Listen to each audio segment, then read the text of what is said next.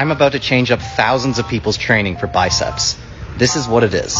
So this video got me thinking, you know who seems to never have to bulk to put on muscle? Fucking gymnasts, dude. These dudes are shredded year round and absolutely huge. Like, I've never seen a gymnast be like, oh, I gotta bulk up in the off season when I'm not like hanging off the monkey bars to like build muscle. Like, no, these dudes just consistently get stronger and stronger and bigger every single year. +1 in the main gaining category. Let's go. So obviously this is just like anecdotal theoretical evidence, but I thought it was super interesting.